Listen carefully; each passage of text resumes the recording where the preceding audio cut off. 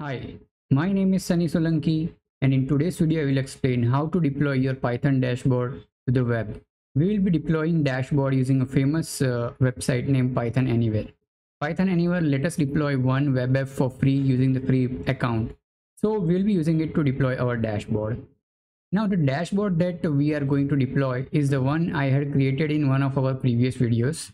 So I have created a dashboard using Python libraries Dash and Plotly, and we'll be deploying that dashboard to the web using Python Anywhere.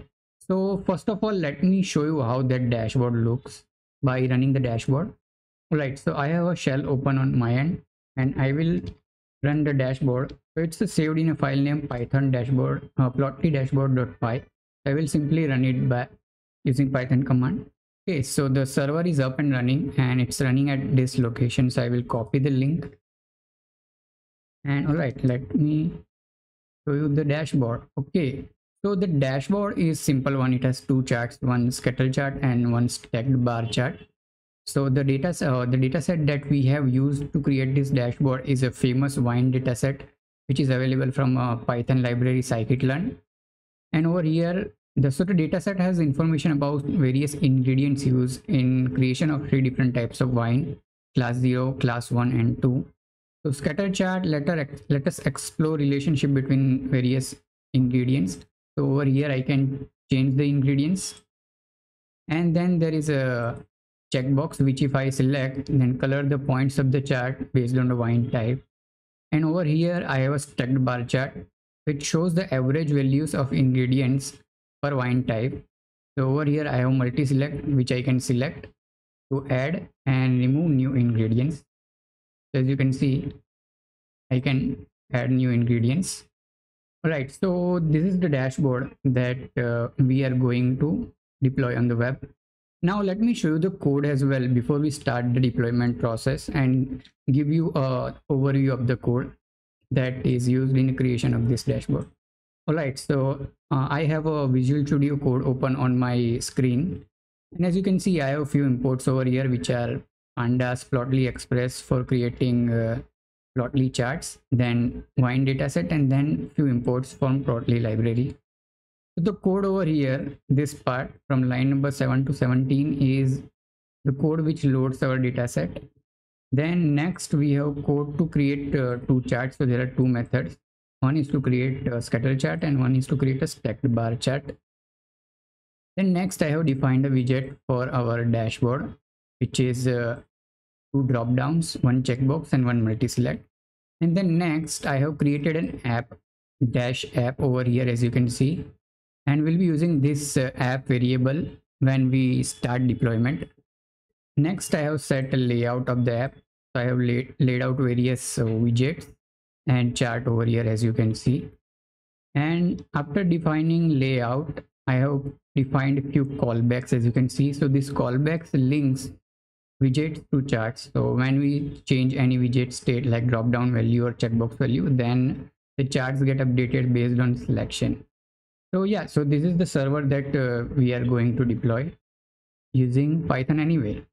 Okay, so let's get started with the deployment steps. So let me open our website Python Anywhere.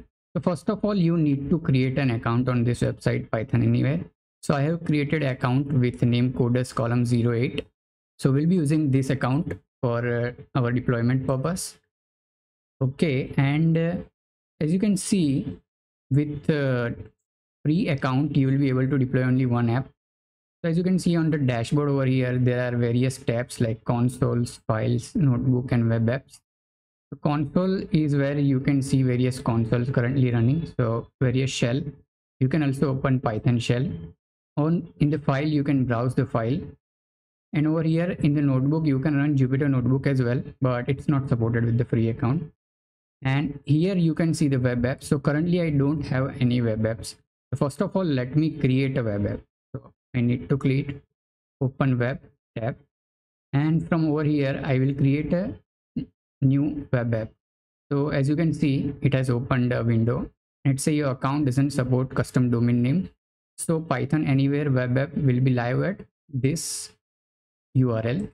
So once we deploy our web app, it will be available from this URL.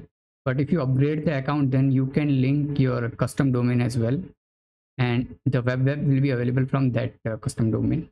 Right, so let's click next. Next, I need to select a framework. So we'll be using a Flask framework. So it's very easy to configure. And I will use the latest version Python 3.10, which is available. Okay. And now it's saying that the main Flask app Python file will be available in this location, home CoderzColumn 08 my site slash flask app.py. So I will modify this to flask wine slash dashboard.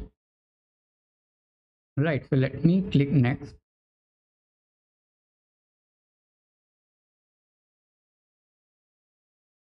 And as you can see, this has created our first app, which is available CoderzColumn 08. So I can go to this link, and currently it says hello from Flask. So it's a default application of Flask. And with the free account, the app will keep running for 3 months. So you need to log into your account once in 3 months. And then there are few things over here, which I will explain when we come to this part again. So now that we have created our app, next thing we need to do is we need to go to dashboard and start a new bash. So as you can see on my screen, the bash is open. So this is a Unix shell or Linux shell. Now we will install the libraries, that Python libraries that we are going to use for our dashboard. So we need 3 libraries, which is plotly, dash, and scikit-learn. So we will install them using pip 3.10. So pip 3.10 is the version based on a Python version, which was 3.10 we selected at the beginning. I will say pip install dash dash user plotly dash and scikit-learn. Okay, so as you can see, it's installing the libraries. And actually, I already have run this step earlier. So it says requirement already satisfied because I have already installed this libraries earlier. So now that we are done with 2 steps, so we created a web app and we also installed the libraries. Next is that we need to update the code for our dashboard. So in order to do that, I will go to this section, browse file. Over here, as you can see, our website is or our web app is present over here. So I will go to this folder, wine dashboard. And first of all, this is the default app currently, which you saw over here, hello from Flask. So we need to delete this one because we won't be using it. And we will be updating our own dashboard code. So the code is over here, plotly dashboard.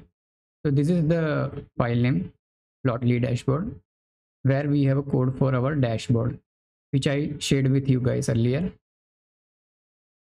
as you can see. Right. So now that we have uploaded code for our dashboard, which is over here, find dashboard, plotly dashboard. The next step is we have to go to our app again by clicking over here. And we need to edit this file, which is CoderzColumn 08 python anywhere.com WSGI. So this is the file where we need to replace this line. So over here, as you can see, it was importing Flask app. From Flask app, it was importing app. Now we deleted that file Flask app, but from our file plotly dashboard, we will import the app which we had created as plotly app.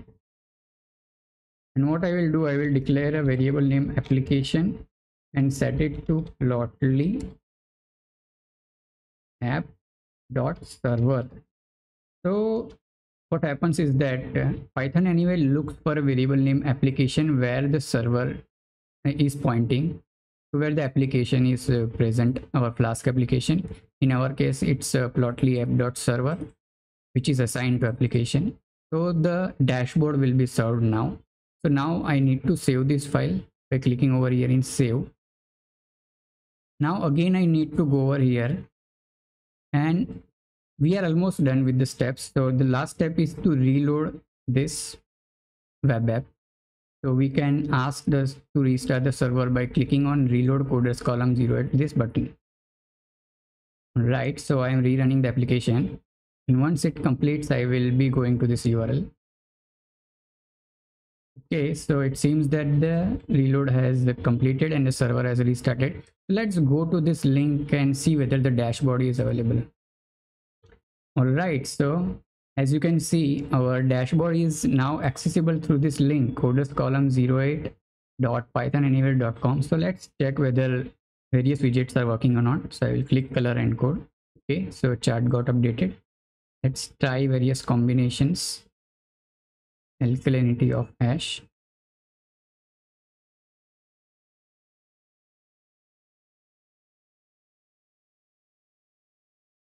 Okay.